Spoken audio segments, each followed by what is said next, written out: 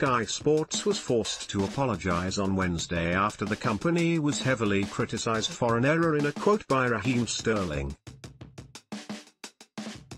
The England player posted an explanation on Instagram of his new gun tattoo on his right leg after it was pictured on the front page of Tuesday's The Sun under the headlines "Ace's sick new tattoo, Raheem shoots himself in foot and gun tat fury." Sterling posted a message explaining that it related to his father's death when he was 2 years old, writing, "I made a promise to myself I would never touch a gun in my lifetime." What would have happened if Raheem Sterling was white? However, Sky Sports misquoted the line in a graphic on their Sky Sports news show, adding the word again, writing, "I made a promise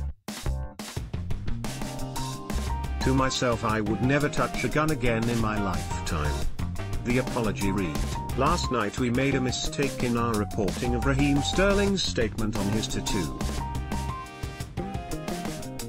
We apologise for this error and any distress it has caused Raheem and his family."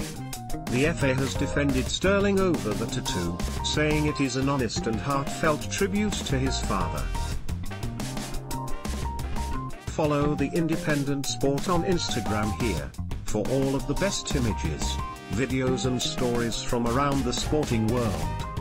More about Raheem Sterling, 2018 World Cup 2018.